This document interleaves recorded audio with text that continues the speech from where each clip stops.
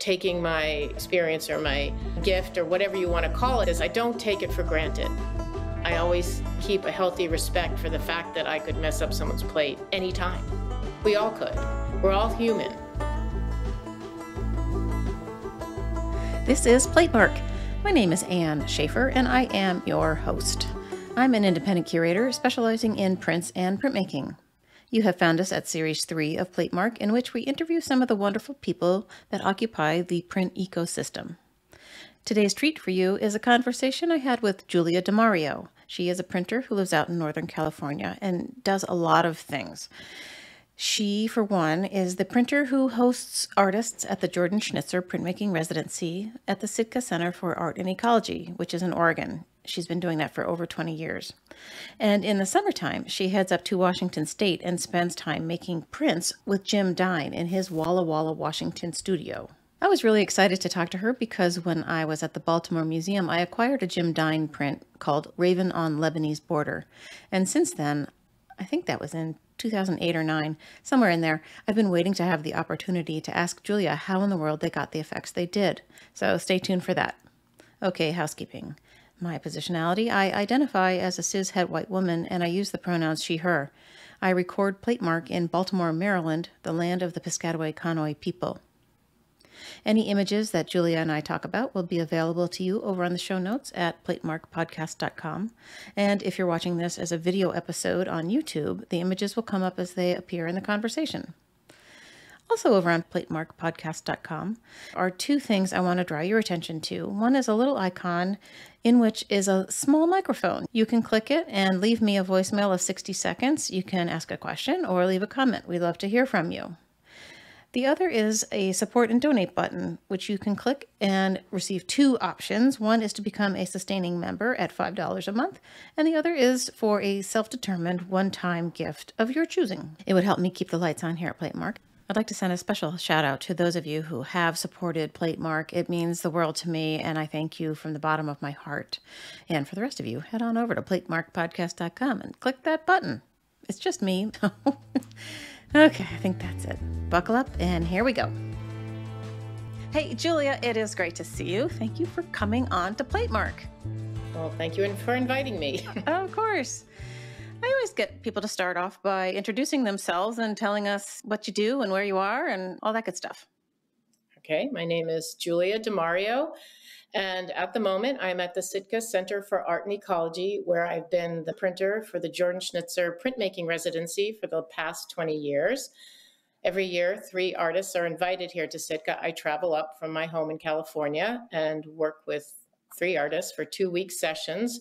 Generally, they have no prior printmaking experience, although a lot have said, oh, I haven't done printmaking since undergrad. You're going to have to reteach me everything, which is fine. I just don't necessarily want to work with people who make their own prints or have had the opportunity to work in professional shops before. It's wait, why? Is that not the mission of the... Yes, it's the mission of the program is to make available this new medium to painters, sculptors, people who wouldn't necessarily be invited to make prints in a private shop and don't have the time or the wherewithal to go and take a class. They're interested in printmaking, but they don't necessarily want to become printmakers. But they would like to explore the medium for their own work. And in general, it's worked beautifully. And many of them have said that it not only changes their studio practice, how they approach their work in their home studios or their professional studios, but it also changes the way they think about process. Because as you know, printmaking is all about process. And yeah, I would say with a few exceptions, everybody has just been bitten by the printmaking bug, literally. How could you not, right? Right, how could you not? Does the center then become the publisher, and are they selling the prints that are published? Yes, indeed they are. In fact, there was a show in Portland just this past weekend. Every year there's a Sitka Invitational, and over 100 artists are invited to participate in the show. It's a big fundraiser, the yearly fundraiser for Sitka. Mostly the artists donate 50% of the proceed if they sell their work to Sitka, and they retain 50% of the proceeds. And then that is a way to support Sitka and the programming that goes on here all year round. And this year, Jordan Schnitzer was honored because it is the 20th anniversary. So many of the prints from the program and the recent portfolio that I did in 2020 to commemorate the 20th anniversary, all those prints were on the wall, and they had a lot of prints for sale, and they did very well with them. And this spring, there was a show here at Sitka, a weekend show, and there will be one in a local gallery here in Lincoln City in November and December. So, they're trying to get exposure for the prints they have in their collection, because over 20 years, they've collected quite a few. The way the publishing works is I print editions of 10 from each plate that they complete.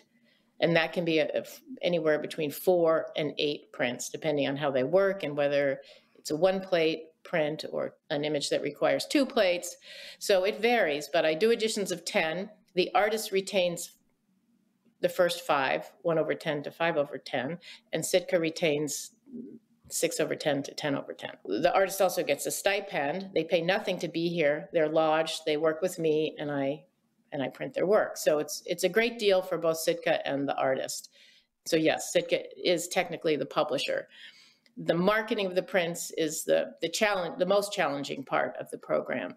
But Jordan Schnitzer has generously funded the program for these 20 years, and he pledges to continue on for as long as I want to do it.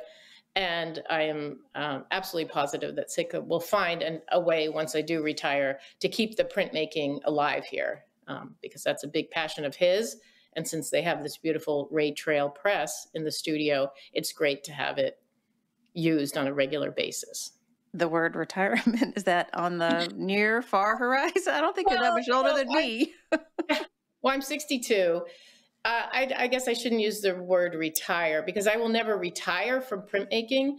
I am also trying to focus on my home printmaking studio.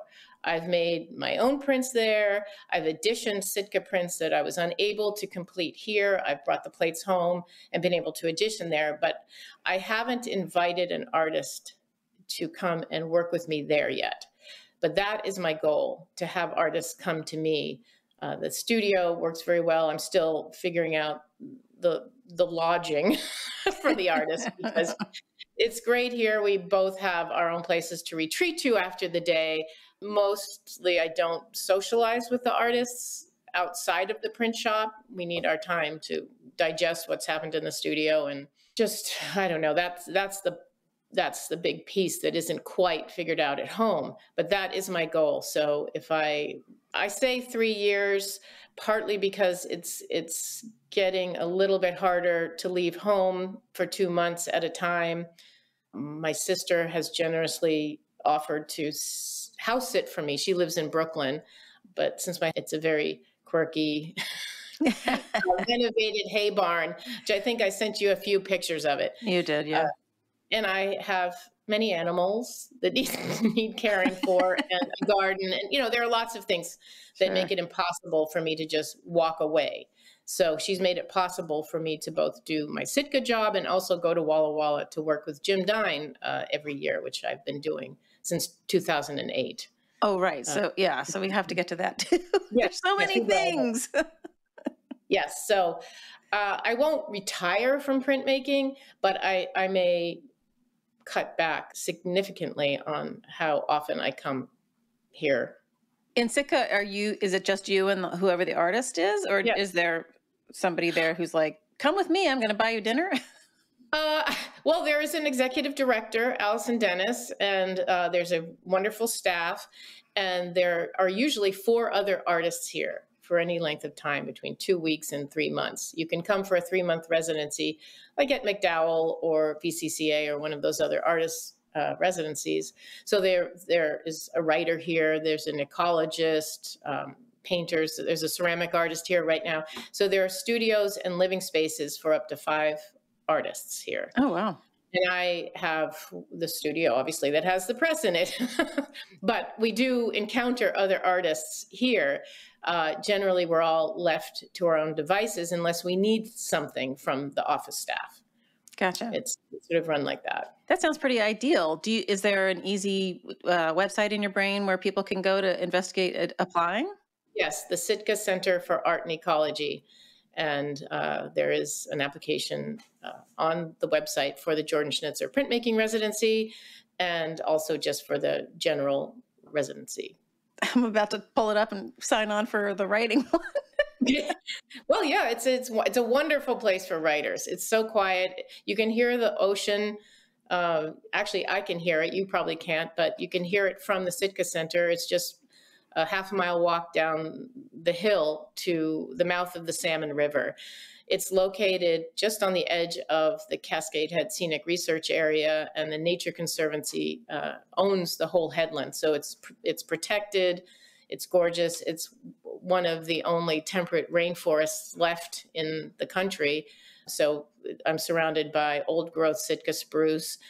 I say a rainforest. It hasn't rained since, I think, June or May. It's been a very, very dry fall, which is unusual. It's the driest fall I've had in coming here for 20 years. You're not plagued with the forest fires that are plaguing Seattle? Yes, 2 years ago, there was a huge fire only 5 miles away from here, not even 5, 3 miles away in the town of Otis. Many homes were lost, and it still looks pretty ravaged. So it has been getting progressively drier here, and so the risk of forest fire is greater, as with everywhere. Certainly where I live, it's a huge worry because I live in the high desert, and we're in pretty severe drought there. But before we move on to, because I obviously want to ask you about Jim Dine and Walla Walla, but we also need to know about you. But before we do that, even, can you tell people what the printmaking specialties are there? Like I know you're an intaglio person, but do you have other techniques that you do in Sitka? I don't. I just do copper plate etching. That's what people are signing up when they come for the JSBR. I have plenty of experience printing wood cuts, linoleum cuts, and that's it, not litho or silkscreen. In Walla Walla, I work with Ruth Lingen, who was my colleague at Pace Editions, and she was the relief expert. We worked with Bill Lagatuda from the Tamarind Institute, and he did the lithography because Jim likes to mix it all up. He likes to be able to say, okay, I want this part in litho, this part in woodcut, and do a big dry point or whatever. Most of his prints are many, many techniques. Right. Yeah, so let's explain for people what's going on here. So Jim Dine, who most people should know, is he does a lot of things, sculpture, painting, everything, but has an incredible body of prints behind him. Yeah. And at some point, I forget when, he moved to Walla Walla, Washington, which sounds like a beautiful place, and established basically a summer studio there where you go and live? Yes, and this was in 2007. He'd been going to Walla Walla for maybe 20 years before that because he made a lot of bronze sculpture at the Walla Walla foundry. Oh, that's right, the foundry, right. Yeah, the foundry got him there, and so he's had a residence there for many years. And he decided when I left Pace, when my husband and I decided to move to the middle of nowhere in Northern California and renovate this barn, he had the idea to set up a print studio in his downtown Walla Walla studios. He has 2 buildings that he connected right down in downtown. And he talked to me about setting up a print studio so that when he is in Walla Walla, he'd have the opportunity not only to work on his sculpture and his paintings, but also to make some prints. So that first summer, I drove up there from Surprise Valley, where I live, and met with his contractor, and we talked about the space and how ideally I would like to see it laid out. And I also engaged Tom Conrad of Conrad Presses to custom make an electrified etching press, a very large one. Tom Conrad is also the fabricator of the American French tool press. I don't know if it's my favorite press. It's the press I have, actually. Jim Dine's old press from his Vermont studio is now my studio in Surprise Valley.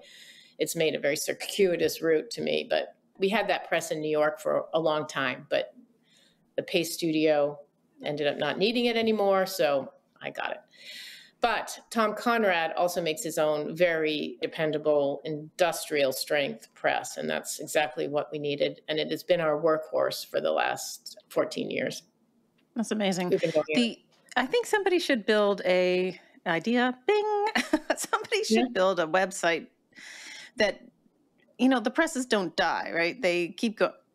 They migrate. Right? And everybody, Yes. and everybody knows the lineage of their presses, and somebody ought to draw the diagram that says, hey, this one was Jim's, that was Pace's, that was, X, Y, Aldo's, whoever's. It'd be fascinating. Well, it's like all these presses have, all the DNA of all the printers who ever toiled on them. Exactly. Printed, yes. Yeah, yes. exactly. I have colleagues from Pace who've now moved all over the country and have set up their own presses. Well, Bill, he doesn't have his own press necessarily. He did, but and Kyle Simon was another printer I knew at Pace, and he now has a wonderful shop, Farrington Press, down in Joshua Tree.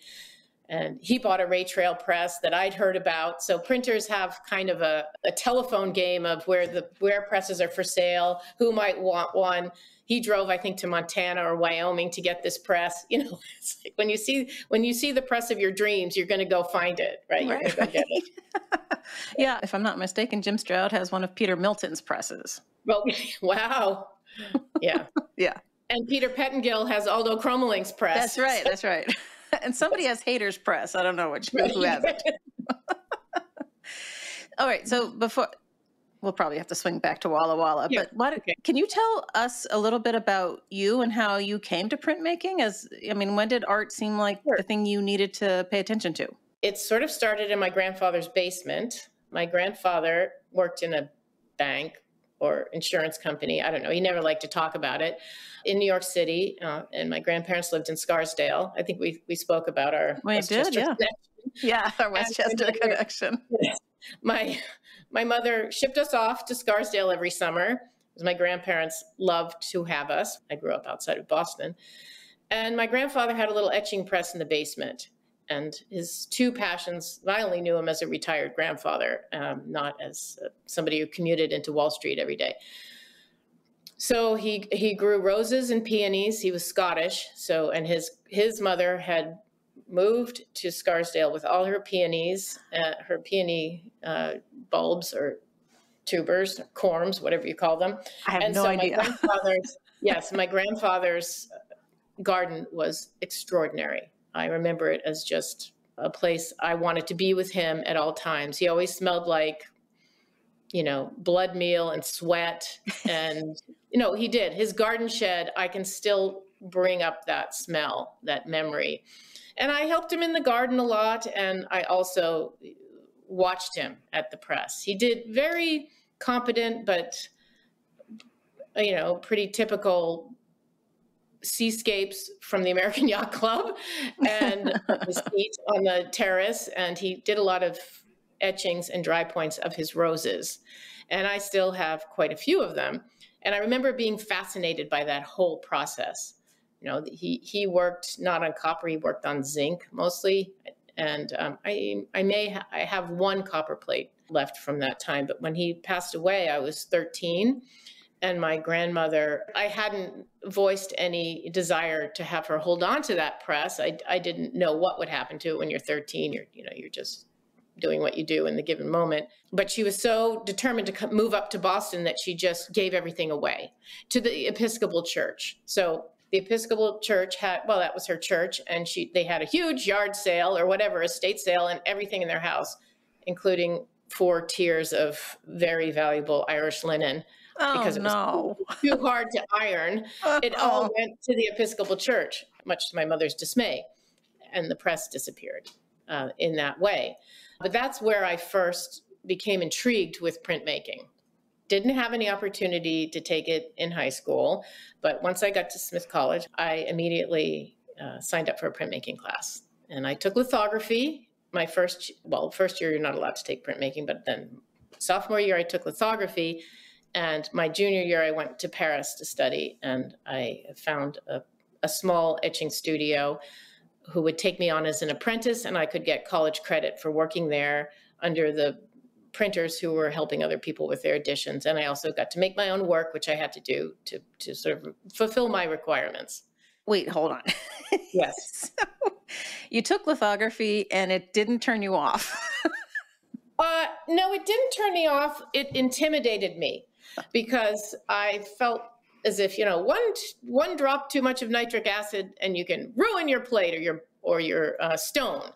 So I thought, I loved the way it looked, but it didn't draw me in the way etching did immediately. I felt like etching was much more forgiving. You've got this sturdy plate. You can remove something and add something. And probably the history of what you've left on the plate is just going to make your print better. Whereas that never felt true for me with lithography. I wasn't a confident enough artist, certainly in college.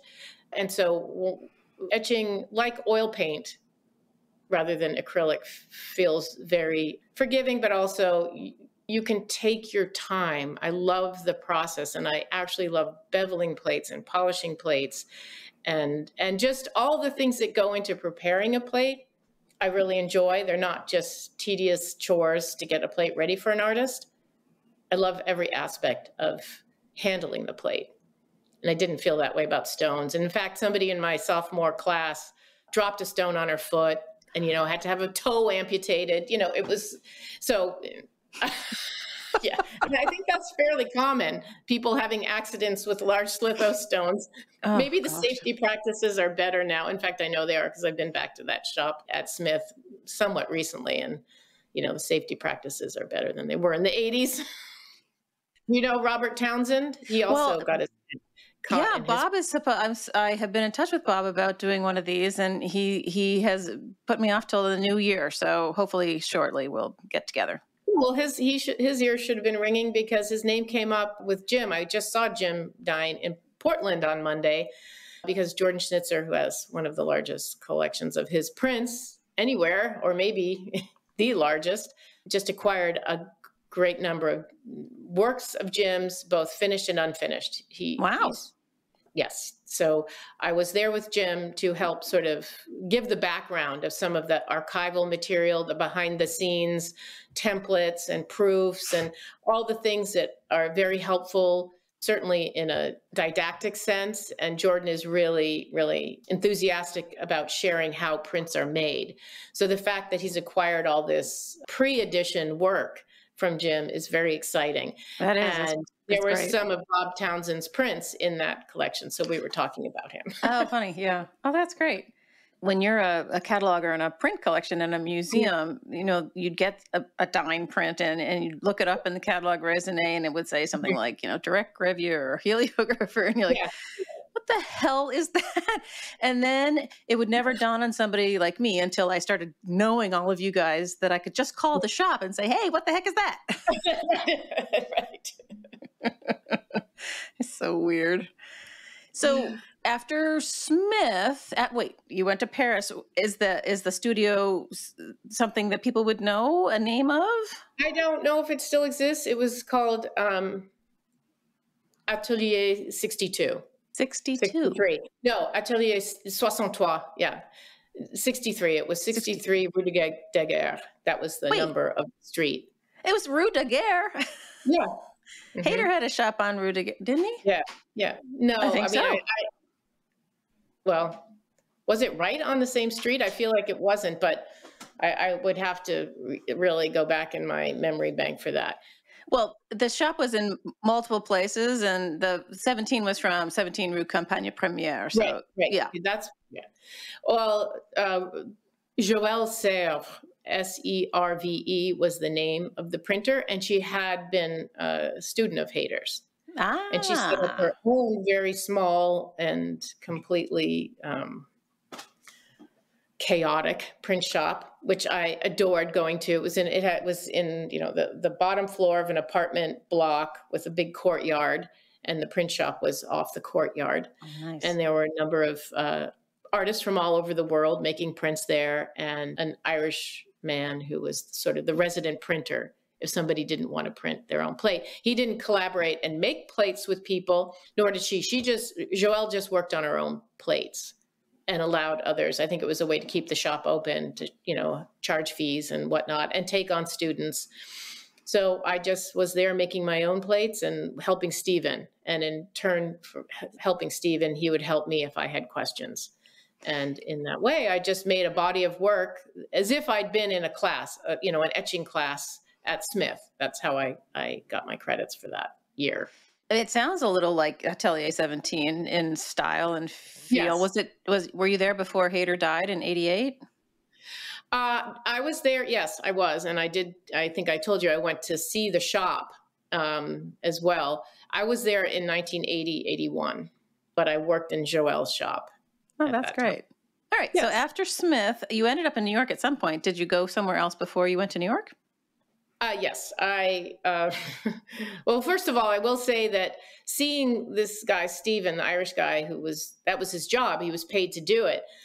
It kind of put the seed in my mind. That would be a really great job. I didn't know that I would ever find my way into a job like that, but I remember thinking that was pretty wonderful. So when I got back to Smith, I did, I finished my degree and got, just a BA in fine art, not studio art.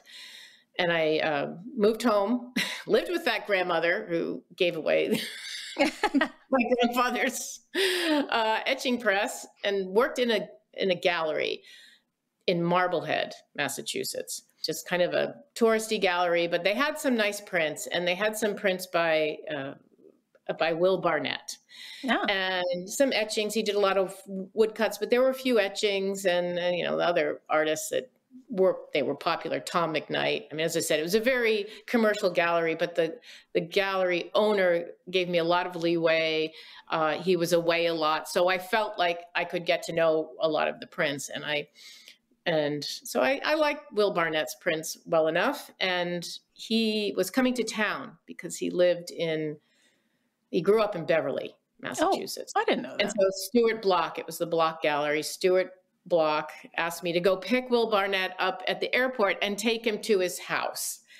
And as a 23-year-old, and just a sort of an emerging artist, maybe not even, I didn't know if I'd become an artist ever. I went to the airport and picked him up, and he was very grateful. I drove him right to his house in Beverly, and then I brought him later that day or the day after to the gallery to talk to Stuart. And he said, young lady, if you ever think about moving to New York, you must look up Robert Blackburn. He was on the board of directors for the printmaking workshop. And he said, that would be a wonderful place for you to learn more about printmaking and make your own prints. You must look up Robert. He was very formal. You must look up Robert Blackburn. So that May, I worked there the year after I graduated from Smith.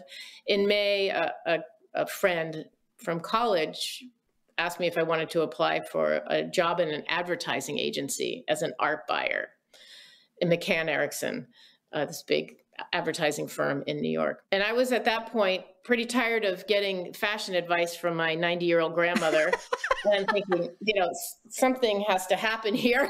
Advertising didn't thrill me, but I thought it would be a way to get to New York. So I went and interviewed and got the job, and I moved to Brooklyn and worked, up on Lexington Avenue for a year and a half. But I think the first week I was there, I went down to the printmaking workshop. I took Will Barnett's advice. I thought, well, this is the only connection I have to anything in the print world in New York. So I think I also sent you a picture of what Chelsea looked like in 1983. I moved there in May of 1983. And it was kind of scary going to Chelsea after work at night because everything closed down. There were some photo supply places, but they all closed down at 5 o'clock. There was one deli that actually still exists there, which is shocking, the Hollywood Deli. Bob was very, very welcoming. And he said, absolutely, you can come, you can be the night monitor, fill the solvent bottles and empty the trash, and we'll see how that goes. And here's a shelf. You can have a shelf for your plates and your paper, whatever. I was thrilled. So I worked there 2 nights a week from 6 until midnight, took the subway home to Brooklyn, got up and that's things you can do when you're 23. Got up in the morning, went to my advertising job. My title was art buyer, which meant I had to really rein in the art directors who would want to hire Irving Penn all the time to take the photographs of the women for L'Oreal or whatever, Coke bottles, famous photographers, and the account people who would say, no, they have to hire this person, it's cheaper. So I was basically running around between the art directors and the account people and having to funnel all the bills from the photographers and the retouchers and the illustrators. It was a glorified, I don't know, I guess I was a gatekeeper. Right. And I had no clout, and they just did what they wanted to do anyway. The art directors did. So I found that it was a very unsatisfying job in many ways. So I couldn't wait for 5 o'clock to come so I could go down to the printmaking workshop. And after not too many months, Bob said, I think you're ready to start helping people with monoprints. So in the evenings, I worked with people, artists. I think I also included a picture of Ellsworth Osby, who was one of the first artists I made monoprints with. I would set up the inks, I'd run the press, I'd take care of the prints, put them on the rack, flatten them, dry them, and have them ready for them when they came back the next week or whatever to make more prints. After a few months of that, he said, I think you're ready to assist Marjorie Van Dyke or Bill Hall, in the collaborations. At that time, the printmaking workshop, it was always strapped financially, but there were still New York State grants, NEA grants. There were ways to get money into the shop. It was a nonprofit, obviously, to invite artists. Sort of like what we do at Sitka. In a way, it reminds me of that. We invited artists in the guest artist program, it was called, and we were all assigned different artists and, sometimes worked for months or years. As Bill, I think, mentioned, he worked with Chris Giannakis well into his Pace years. I worked with Sandy Gellis, who was one of my very first artists for many years after my printmaking workshop experience with her. And I just absolutely fell in love with the job of collaborator. And yes, in the beginning, I was Bill's assistant or Marjorie's assistant. And after a while, I was given, I think Sandy and Arden Scott were my two first artists I got to do solo. And I just kept going from there. I asked Bill some questions, about Bob, because he's legendary, obviously. But yes. When you were there, so this is mid-'80s, right? Yes, 83 to 89. Was he still on the presses, or was he sort of the figurehead management person? He was figurehead management. I never saw him. I saw him print maybe twice, but there was an in-studio litho printer named Agnes Murray, and she was very, very good. And she would work with artists who wanted to do lithography. She was a very fine lithographer. And Bob gave her a lot of advice all the time. He was always giving us all a lot of advice. He was a presence at all times, but he was mostly just in the office trying to raise more money. Unfortunately, that seemed to be one of his big jobs. He had great help.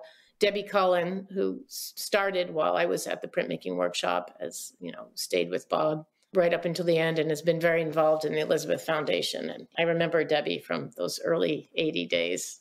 She was wonderful. Yeah. And Robin Holder. So he had a good support system in the office, but he was rarely out there printing by the time. Right.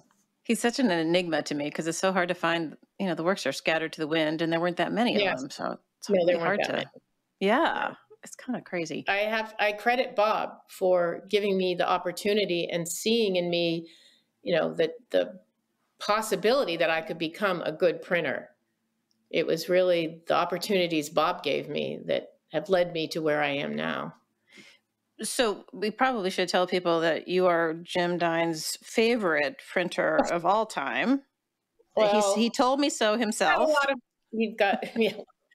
He has a lot of printers he loves. So I'm very flattered to hear that he said that. But I know he works. He wants to work with. He likes to work in shops all over the place, of course. But there's only you and Ruth who go to Walla Walla every summer. Bill Lagatuda did for many years. All right. And Kathy Keene is the other part of this equation. She was also one of our dear colleagues at Pace, and she lives in Portland now, and she comes out to help me edition here. So she's still very much a part of my printmaking life here. And since she and her husband moved to Portland in 2014, she's been coming out. Actually, she's been coming out to Walla Walla since 2012. She came out to help me with A History of Communism. Are you familiar with that? Oh, portfolio? yes. You sent me some pictures of you working, or him Yes, working on it. exactly. Signing the stacks and stacks of prints. Yes. So Kathy has been helping in Walla Walla as well since 2012. That's the thing that I love about the print shop. I mean, I'm not a printer. I'm not really an artist, although I have kind of an artist brain, sort of. But the team that's making something happen in a print shop, the editioning or whatever, and Ben, my co-host Ben Levy, and I talk about the it's like a pit stop on a racetrack, but also like a ballet. Yes, it is totally a ballet. Yeah. Right. And you form these sort of working relationships and patterns with people that becomes effortless, like you and Kathy, you know, and so that as soon as you needed help, that's the first person you called. Yeah, it's true. It's true. And I will also say that even maybe less so at in the Paris workshop, because everybody was just doing their own thing, and there was a big language barrier in many cases. And I was young and still a student. But in all the print shops, from the printmaking workshop through to Pace and now in Walla Walla, that community aspect of a print shop is so essential to me. I thrive in that environment.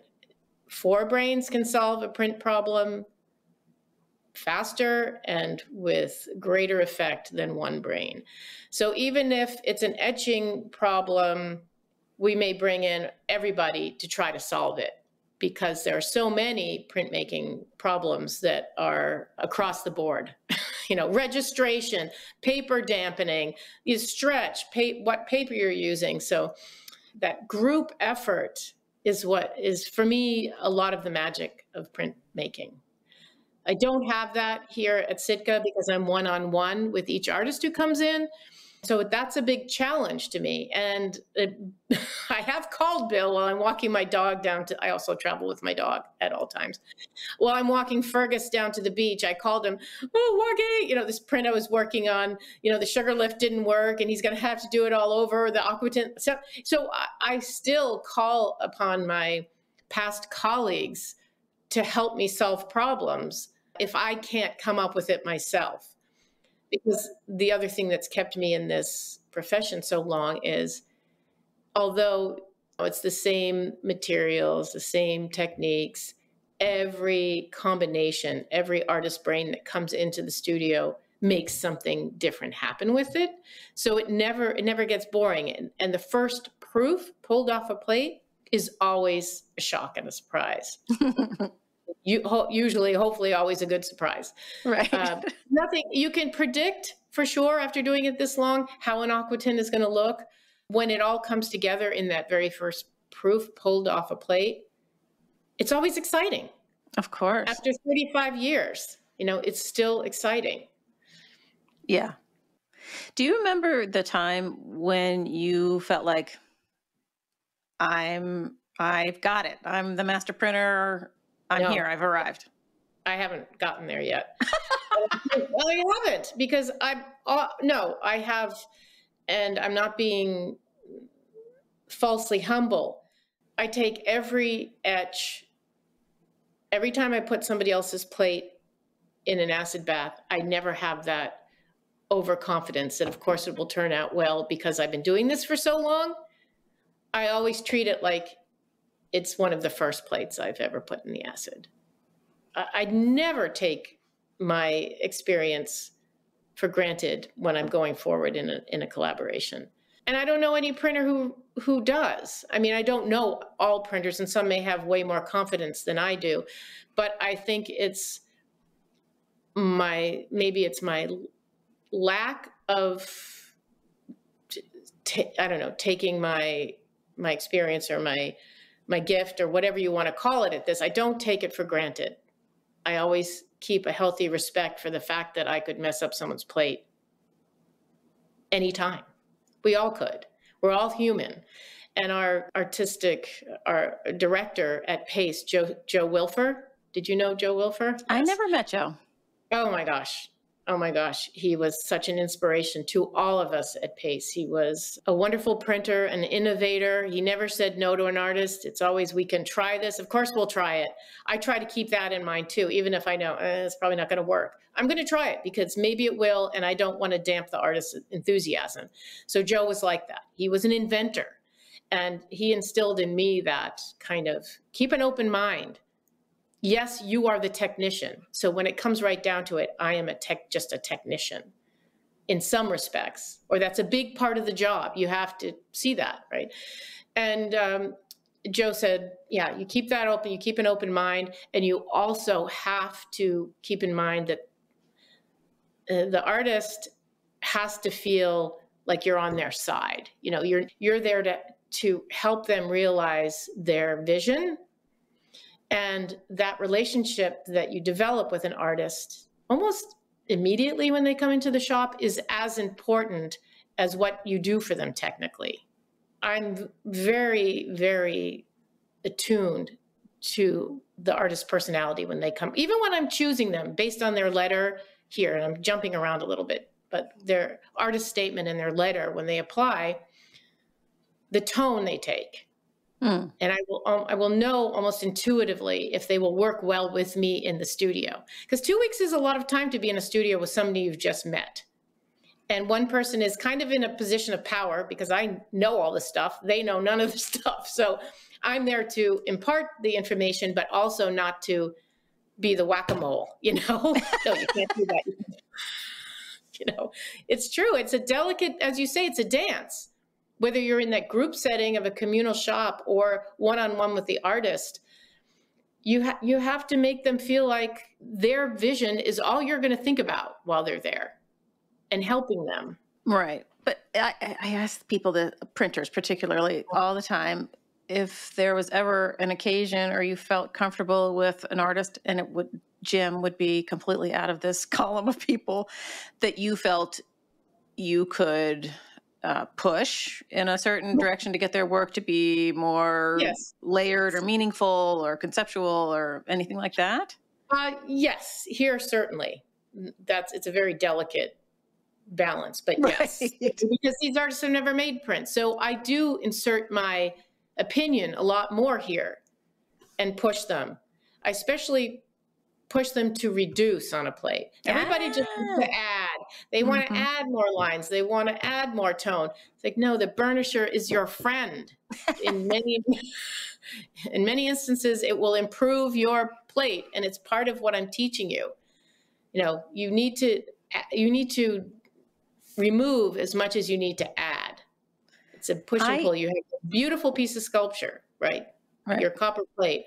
I have so many burnishers, ball burnishers of all sizes. I love burnishing in my own work. And I want people to try it and not be intimidated by removing something they don't like. Well, and also to think of the burnisher as just another tool and not like the I'm going to fix a problem thing. Right. No, exactly. It's not just to fix a problem. It's to add a surface to your plate that you can get in no other way. Leaving part of your plate untouched by the acid is a different white or a different plate tone than a burnished white. It's a much softer, much more lively white. So yeah, I do try to influence or encourage them to move in different directions here, but I will say never at Pace. I mean, I worked with amazing artists, Mary Heileman, April Gornick. They knew exactly pretty much what they wanted to do. April certainly knew what she wanted out of her plates, and she was very good at getting that result. And she was a joy to work with. I loved and respected her when I worked with her. And Mary is just like an icon. She's an amazing painter, and it was thrilling to have her in the shop. And she maybe needed a little more like, okay, where do I put the stuff down? She wasn't as attuned to printmaking. She loved the way the prints looked, but she wasn't as invested as April, if that makes sense, or like Chuck. Chuck was very invested in the process, as was April. I think Mary was more invested in the marks she could make and, you know, how she could achieve her ideas. Right. When Bill Hall was on, he did a favorite one, most challenging, you know, which he said, which one do you want to hear? I'm like, all of them, please. Well, actually, I would say that some of the most challenging prints were by Stephen Antonakis at the printmaking workshop. Bill and I collaborated with an artist named Stephen Antonakis. He was primarily a neon sculptor, and he combined paint with neon. He was one of the guest artists, and he made some of the most complex, abstract and geometric, crazy textures. He combined relief and intaglio and cut out paper, cut out plates that had to be perfectly registered. Some of them are quite beautiful. In fact, I was just trying to catalog my database or my archive, which is just incredibly difficult and a tedious job for somebody like me. But Wait, do you want to hire someone to come out and help you? Yes, I do. I need somebody to help me. Why, are you up for that job? I cataloged prints for many years, many years. Yes, at least I now kind of know what I have. But I was poring over Stephen's prints, and I thought, boy, Bill and I really did an amazing job on these prints. They were not easy, and we got results. And he was very particular and very demanding, and a really good start for me. You know, one of the many starts I had at the printmaking workshop. But he was a great person for me to learn with. As with Bill and I collaborated very well together, both at the printmaking workshop and at PACE. We really worked well together on many, many projects. And as far as my favorite project, I would say also back to the printmaking workshop, Sandy Gellis. We made some beautiful, beautiful projects together. And if you're not familiar with her work, she's conceptual and site-specific. She deals with the natural world in her work, but in a very conceptual and time-based way. She's kind of a time-based artist. And one of the first projects we worked on was a New York City rainfall, where we put a small brass plate. Copper was too beautiful for her, so we worked on brass. She liked brass. Yeah, we worked on brass. It's quite the same way. And we coated plates. I aquatinted them. We coated them with white ground. And she put a plate out on her windowsill every day for a year. Recorded the rainfall throughout. And so depending on whether it was a cold rain or a warm rain, a heavy rain or a light rain, the white ground would dissolve in different ways. And then she'd bring the plates back to me every week. We met once a week for over a year. And then beyond, because once I was no longer working at the printmaking workshop, we continued to collaborate at PACE on my off hours. And it was this gorgeous project by the end of the year. I think there were 200 rainy days in New York or something. Wow. And every plate was so different depending on the kind of rain. And she was also very, very challenging in her ink mixing requirements. So the ink had some brass powder and some graphite. And so this metallic glow kind of rose to the surface of the prints as they dried. I was mesmerized by that project. And I loved that continuity and using printmaking to help chart the passage of time and the weather in New York. And to have this visual, you know, when she mounts them all on the wall, they're just absolutely gorgeous. And the plates are gorgeous. She made a piece out of the brass plates. And we also did a project where she sent plates all over the Northern Hemisphere to friends in various countries, a bigger plate, like a 12 by 12 or 16 by 16. They did the same thing. She packed them carefully. They had their white ground on them. And then all those people sent them back. And so that project was called Spring in the Northern Hemisphere. Oh, that's cool. And so that kind of work really excited me. And we became great friends. In fact, I just spoke to her. She's 20 years older than I am, and she's still incredibly active and doing beautiful work. And she's remained a big inspiration and a dear friend. And I find that I've made a lot of really deep connections with the artists that I've had the pleasure and the privilege to collaborate with. Two things just occurred to me. One, that the recording of weather and rain specifically, probably there are very few ways that one could do that except for in printmaking, right? Could you do, I mean, you could have water dripping on a piece of paper, I guess, but like to really... She did that too. We did another where she dampened and let paper mold for a curator. That probably sounds very scary. She let all this paper mold, and we did a whole nother project, and that was just the color. Those plates were recording wind. We developed a whole system of hanging sharp objects off of trees in Greenport, Long Island, where another artist, Arden Scott, she's a sculptor and amazing artist as well, lives out in Greenport. And she was part of this artist, I guess, organization that hosted art in Greenport. And Sandy did an installation. I helped her with it because it involved etching plates, where she hung all these sharp utensils like etching needles and razors out from a tree. And they dangled onto soft grounded and hard grounded etching plates. So over the course I think it was, I don't know, a month that show was up, the wind made marks on the plates because of the dangling sharp objects. And then I bit those plates, and they were a record of wind, and we printed those, on the moldy paper. I love an indexical print. I did a show of indexical prints at the museum, actually, and those sound like they would have been perfect for my show. I wish I had known about them. Yes, well, Sandy, yeah.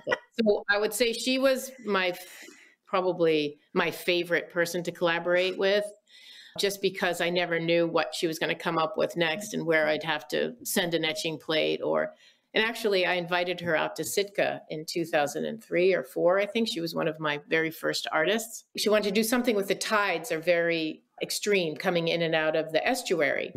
And at the time I was living in a little house on poles down by the estuary. And she was just fascinated with that and wanted to try to record something with the tide coming in and out. So we did our white ground, everything. I thought I knew exactly where I'd left it, kind of not too far off the edge of the river mouth. We put this large plate in the mud at low tide. And I thought, oh, the tide will just come in, go back out. I'll be able to go and find the plate. Are you kidding? I couldn't find it. Oh, wow. And she was disappointed. There's just no way I couldn't find it. The mud, too much mud and stuff had gone over it. So we did other things where we recorded bark on trees and stuff. It was still a very wonderful collaboration, but we gave up on that title plate.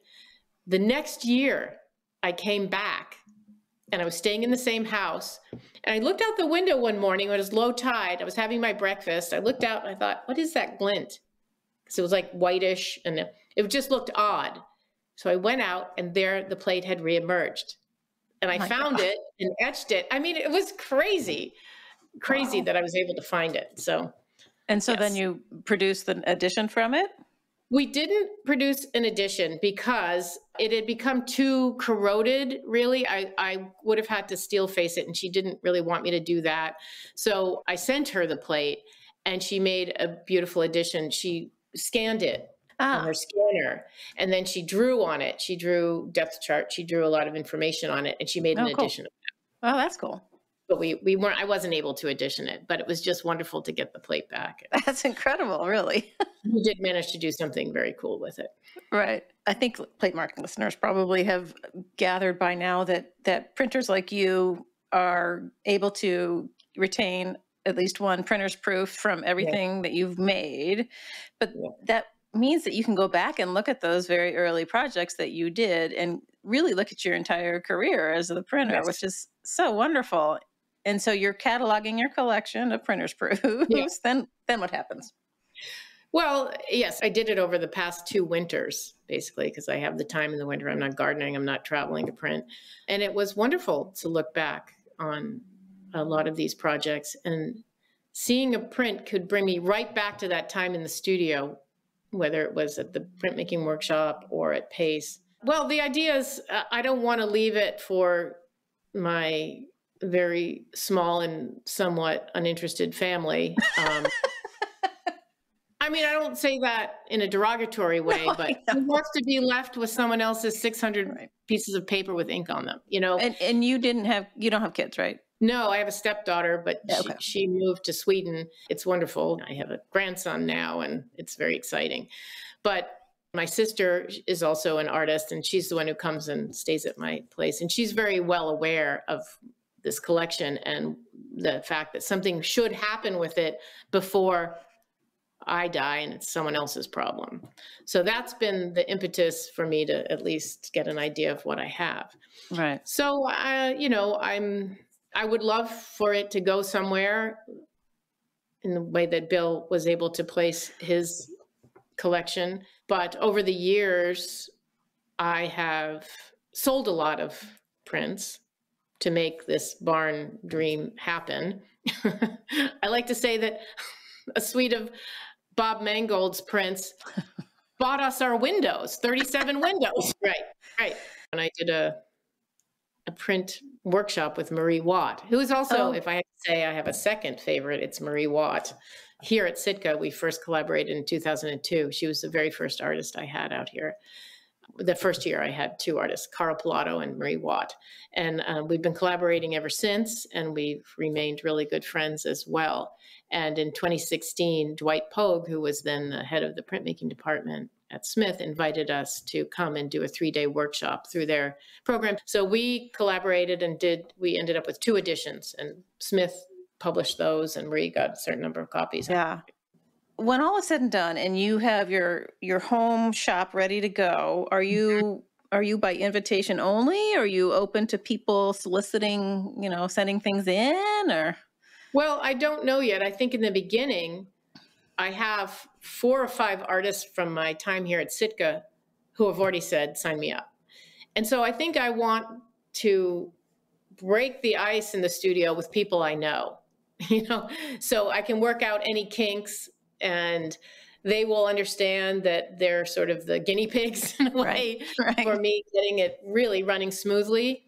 So I think I'm going to start by inviting people I've already worked with from here because they're close, they can drive. It's hard to get to, either you have to fly to Reno and drive 3.5 hours, or if you live here in the Northwest, it's doable. Right. It's doable in a day. So that's how I think I'll start out with a few of the artists who've expressed interest. Have you named the press yet? Interestingly enough, I haven't, because I have a huge garden. I thought of the idea of Common Ground Press, but then I saw that a lot of coffee shops called Common Ground. So I don't know. I haven't come up with a good name yet. All right, listeners, if you got one, send them my way. Yes, really. No, I want it to be of the place, but not corny. There's a lot of sage, but I'm not going to name it like Sagebrush Press. That sounds like I'm printing counterfeit money or something. So I haven't come up with that name yet, but I will. I mean, Common Ground makes complete sense with etching, of course, but yes, it is definitely. I was thinking of a gallery at some point, and I wanted to create sort of a salon atmosphere, Gertrude Stein and talking about art and stuff, and then skewed right over to beauty shops. And I was like, there's just not enough words. Yeah, exactly. All right. If people want to get in touch, what's the best way to go about that? I can screen them all if you want. No, I don't want anyone to get in touch with me yet. Okay. I'm too nervous about that. I guess if you wanted to screen, just give my email and I'd be willing to talk to people. Okay. And I don't know if do you feel like talking any more about Walla Walla before we? Oh, sure. Yes. Let's circle back to Walla Walla. Okay. The man, the Jim. Yes, having just seen him.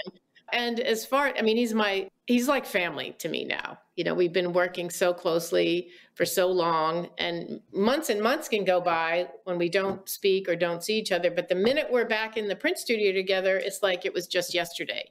That's the kind of communication we have. And we've developed, obviously, since the early days at Pace, where he worked with all of us. We were all working together on his prints. Bill, Ruth, Kathy, Joe. Joe was the big boss then, and he was in charge of what we did with Jim, but we all worked hard to make Jim happy and make beautiful prints with him. And I guess it was in 2000, Jim invited me and Ruth to go to Israel with him. He had been invited by an art collector named Dov Gottesman, who was very involved in financing this print shop on a kibbutz in northern Israel.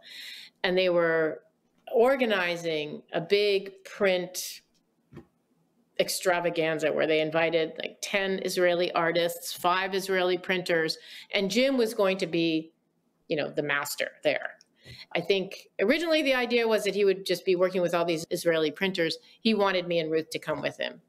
So we did. We went and we all worked in a big, big communal shop, and the printers did kind of a round robin where they worked with all the artists, although mostly Ruth and I just worked with Jim because that's what he wanted. And we made some beautiful prints there and really bonded as a team to be in a place outside of the Pace studio together.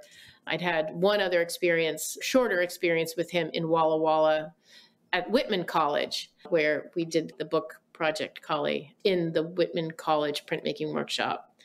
They had a book arts program that Kathy Keene was very instrumental in helping to develop with Keiko Hara, who was she was definitely the print professor, but she was also the head of the art department at that time. And every summer they did a book arts symposium, and Jim was invited to come and do a book project. I made small etching plates with him, and Ruth did letterpress poetry. He's a really amazing poet as well. So going to Whitman, and that was in 1998. That was my first experience of traveling with Jim and Ruth.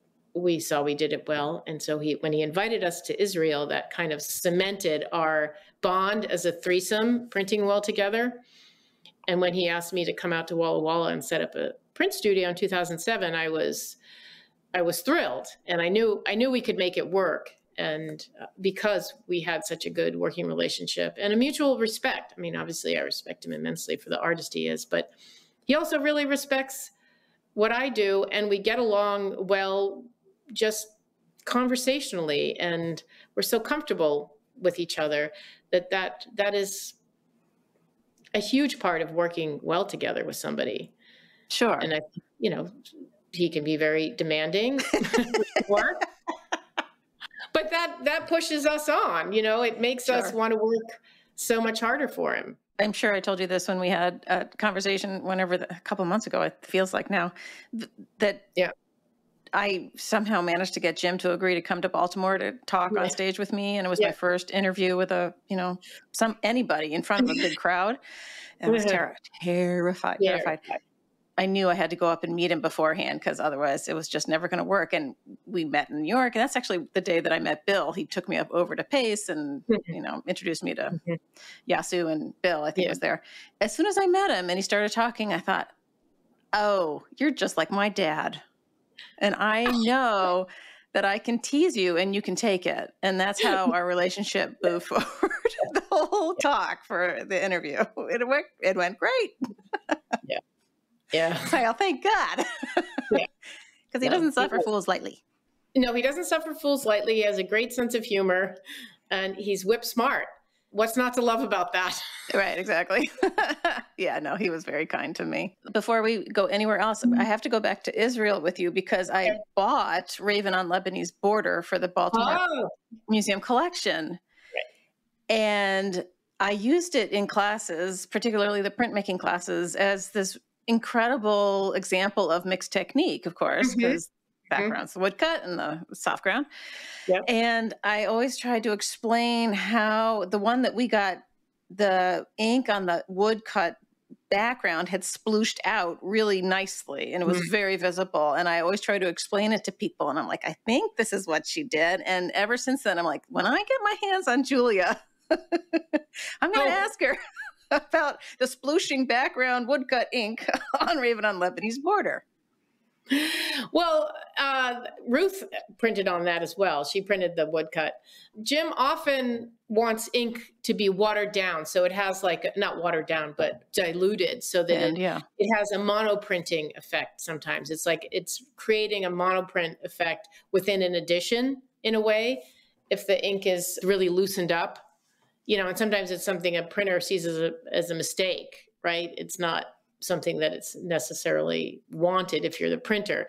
But we've all learned with Jim, if he likes it, that's what goes, right? That's, I've learned to accept every little misregistration or overprinting. He loves it. He loves to overprint, but he doesn't like them to register exactly, right. So it makes the print much more lively and also unique if there's something slightly different about each one. And right now, in fact, the work we did this summer, we made 6 or 7 large editions this summer.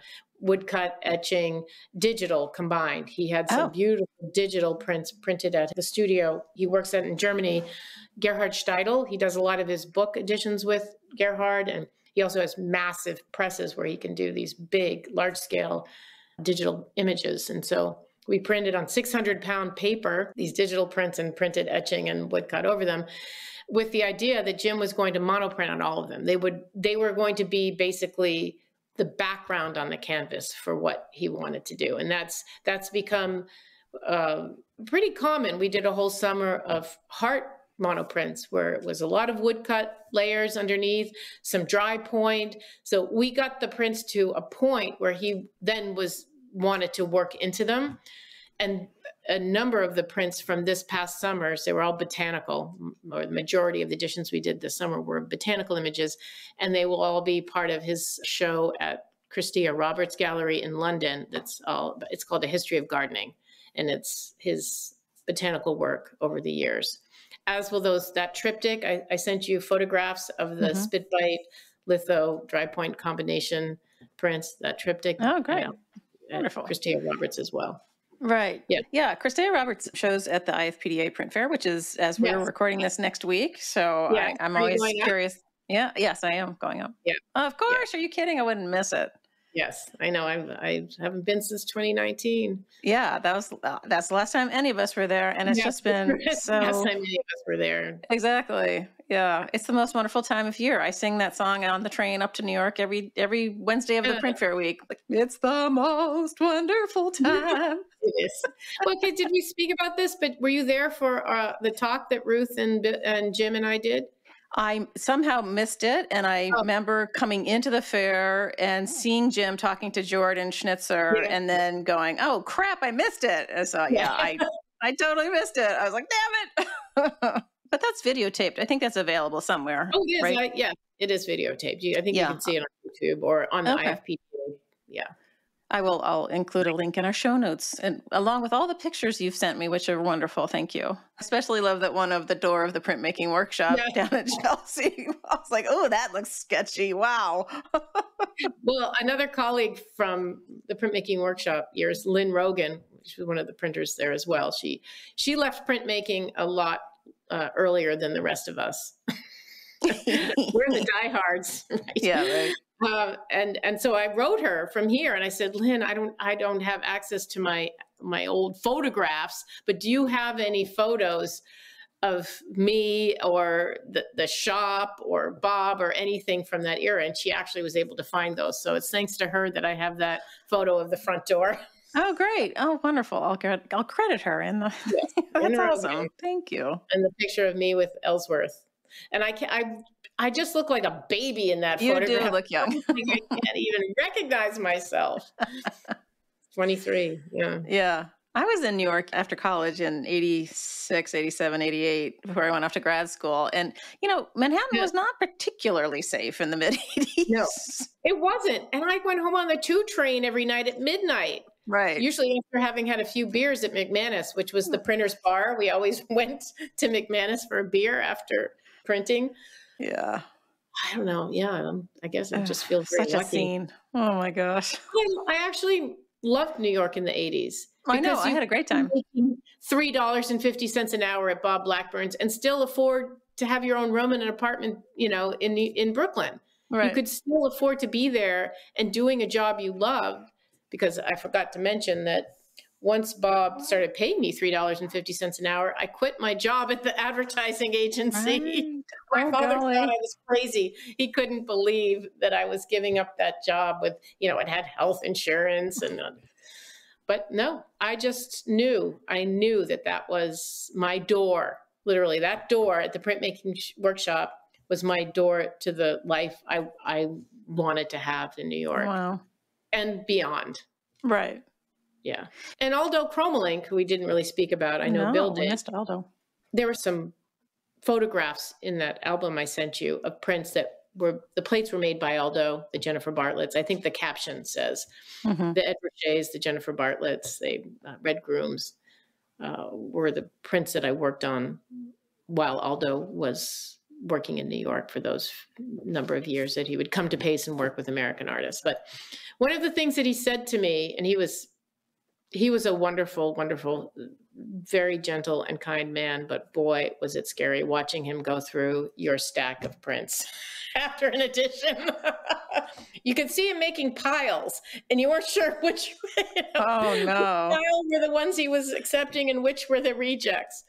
Yeah, I can remember once being out, just absenting myself, going out into the stairwell and crying, just waiting for Aldo to finish going through the prints. Oh, God. But also I learned a tremendous amount from him. And one of the things he said to me that will always stick in my mind, he said, the best printer I ever had in Paris was a sewing machine repairman. What? An out-of-work sewing machine repairman. Oh, my. Because if you're good with your hands and you're attentive, you're visually acute and you know to look for things on a plate and you're careful, which, repairing a sewing machine, like repairing a grandfather clock or whatever skill it is, you can be retrained to do something else exacting and precise. Mm-hmm. I thought, okay, note to self, I could be replaced by somebody who repairs sewing machines. But it was a way of him like cutting us down a notch, in a kind way. I didn't take it as at all insulting or intimidating. I just kept it in the back of my mind. I happen to be all of these things, careful and attentive and observant, patient with artists and with the project. Patience is a huge element in being a collaborating printer. Anyway, I do credit him with certain attitudes I still possess about my job, and is maybe what keeps me certainly humble or, just always ready to say I could do something better. Okay. I could up my game a little bit. Okay. Do you call yourself a master printer? No, I don't like that term at all. I'm not. I mean, I don't have a master's degree. I didn't go to the Tambrin Master Printer program. I call myself a printer. I don't know how else to call it. Plus the word master is so problematic anyway. And you're not going to call yourself mistress printer. No. No. So I don't use it. I'm a printer. Yeah. Okay. Fair enough. A printer with a fair amount of experience. How's that? You should always cutting yourself down a little bit. No. I don't think it that way. I feel very proud of all the projects I've worked on. I don't feel that way at all. I don't cut myself down. I'm not. Okay. No, I'm proud of. If Jim thinks you're one of the best printers on the planet, I think you're okay. Look at you. But listen, it also depends on what kind of prints you're after. Jim loves the way I wipe a print. He calls it warm. That's a word he uses often, right? It's warm. It can be subjective. It's not just, this is what's on the plate. This is how it's being wiped. I can do that, but that's not my happy place. I don't like that term, but I like to just feel a plate and feel the way, it should look, it will look the best. So that coincides with what Jim wants from a printer. So for him, I am one of the ideal printers for etching. But for another artist, I can name a few in New York. I was probably, I was like quaking in my boots because the amount of precision or, clean, no plate tone, that's something that I can do, but I'm less comfortable with it. But yeah, Peter Milson told us that when we did a show with him of his copper plates, by the way, which were stunning, that Bob Townsend was the only one he trusted to wipe his plates. Yeah. So that's, and because Bob could give him exactly what he wanted from his plate. Right. And sometimes you can't even verbalize that. It's almost an intuitive connection between the artist, the plate, and the printer. And also the Sitka website, if you want, there are pictures of all the artists I've worked with, some of the prints that we made here in the shop, and their websites, if you're at all interested in that. I'll include links in our show notes so people can find you easily. Perfect. Yeah, for sure. Well, it's been great talking to you. I love the idea of the printer intuitive relationship with the artist. Like, it's just such a happy, it just seems like the best place in the world to me. And I mean, I love being a curator, but I envy your position there. That sounds so cool. Well, it is what has kept this job magical for me all these years. Truly, truly has. So thank you. Of course. It was great talking to you. You too, Ann. Thank you for listening to this episode of Platemark. We'd love to know what you think about Platemark. Leave a voicemail on that little icon on the website over at platemarkpodcast.com. Just click it. You can say, hey, we love it, we hate it, whatever. Okay, let's see. Thank you to Julia for being such an engaging conversationalist. And as usual, a thank you to Michael Diamond for the use of his original music. Okay, we will see you next time.